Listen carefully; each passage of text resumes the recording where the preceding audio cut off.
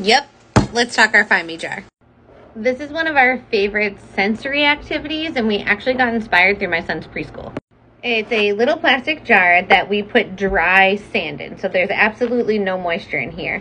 And what the kids can do is they can kind of move it around to try to find all types of cool things in here. Like you can see right there is a little red D for Declan's Mining Co. Inside, you'll find a little blue star, you'll find a dinosaur, you'll find some crystals in there.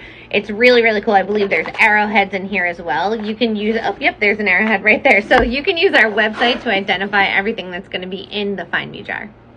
You can grab this separately, or you can find it through the Build-A-Bucket experience at the end in accessories. And remember, these things aren't just for the kids. They're pretty entertaining for adults too.